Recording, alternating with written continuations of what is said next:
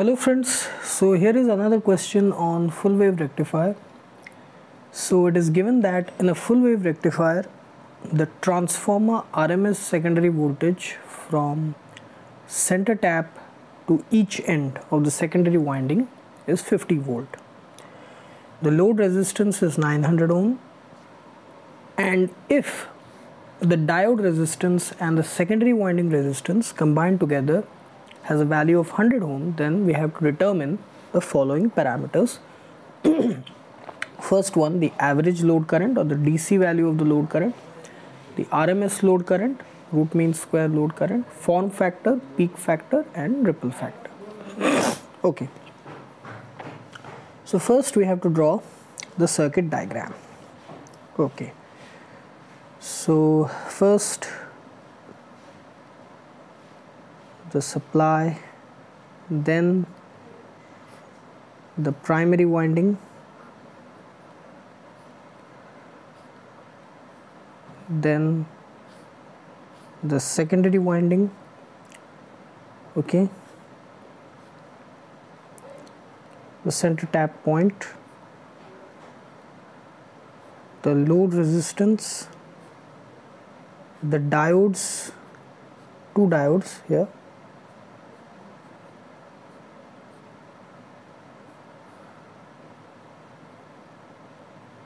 then the ground. This is the supply. Nothing has been mentioned about what is its value. Nothing has been mentioned about the turns ratio. Okay, then load resistance, it has a value of 900 ohm, and for the diodes, the secondary winding resistance and the forward diode resistance together, it has a value of 100 ohm. So let's say D1, this is D2. Another thing which is very important that is mentioned, that the RMS secondary voltage from center tap point to the other end of the secondary, it is equal to 50 volt. That is this RMS voltage is equal to 50 volt. Same here, because it is equally divided in center tapped full wave rectifier. Okay, now the secondary winding center tapped RMS voltage is given as 50 volt. So the maximum value will be equal to 50 root 2 volt. Yes, okay. Next, everything has been asked related to the load current. So maximum value of load current will flow when the voltage subjected to the diode is maximum, which is the maximum value of the center tapped secondary winding voltage. Okay, so the maximum value of the load current is equal to VCT max by the total resistance, that is secondary winding resistance plus diode forward resistance plus load resistance, that is equal to 50 root 2 by RS plus RF, which is 100 ohm, plus 900 ohm, this is volts, this is ohm, that is equal to 70.7 milliampere. Okay, then from this maximum value of load current, we have to determine the average value or the DC value and the RMS value, because they are all interrelated. Now we know that IL DC value or the average value is equal to 2 I max by pi. So here it will be 2 IL max by pi. So that will be equal to 2 into IL max, which is 70.7 milliampere by pi, which is equal to how much? It is coming around 45 milliampere. Similarly, the RMS value, IL RMS, that is equal to maximum value, in this case IL max, by root 2. So that will be equal to 70.7 milliampere by root 2, which is equal to 50 milliampere. Now this is equal to the average or DC value, this is equal to the RMS value of load current. Next is form factor.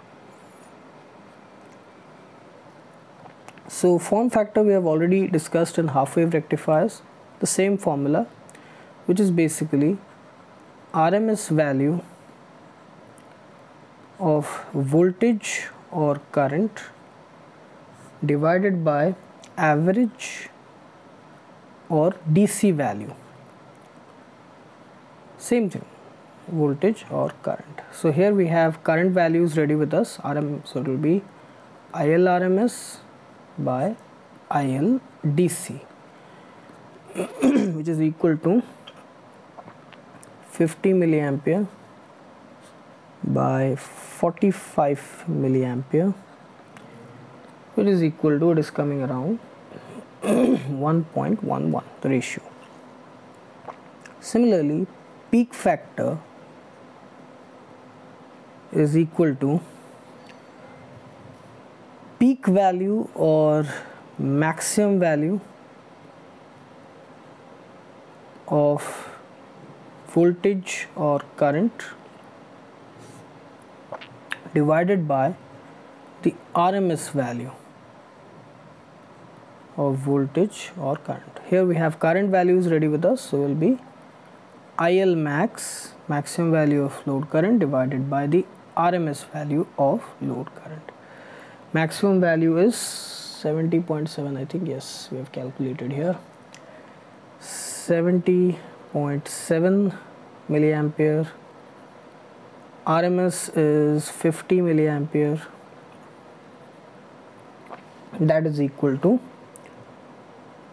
1.414, that. Okay, next is ripple factor.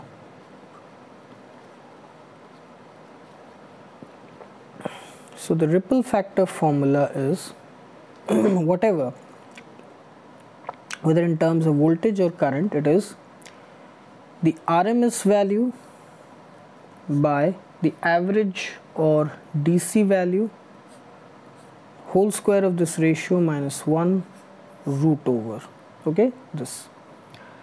So here we have current values ready with us, so it will be IL RMS by IL DC whole square of this ratio minus 1 root over, that is equal to 50 by 45 whole square minus 1 root over. So 50 by 45 we have calculated here 1.11, so 1.11 whole square minus 1. So basically this is form factor whole square minus 1 root over, same thing, because IL RMS by IL DC or RMS by average value, that is form factor, so same thing. So it will be this coming around 0.484, okay, this. So here it was a very simple and straightforward question related to full wave rectifier. It was mentioned that the RMS secondary voltage from center tap point to the other end of the secondary, it is 50 volts. So directly it was given, so no need of turn ratio, no need of supply voltage. From that we determined the maximum value. From maximum value of the center tap voltage we determined the maximum load current. From that okay, we determined the DC value. From that, from maximum value, we also determined the RMS value, and using these two we determined the form factor, peak factor and ripple factor, because they're all interrelated. So always remember these formulas, okay? The basic formulas of DC value or average value, RMS value, maximum value for full wave and half wave rectifiers, and also for the sinusoidal supply, okay? And also these formulas, form factor, peak factor, ripple factor, okay? So this is the solution.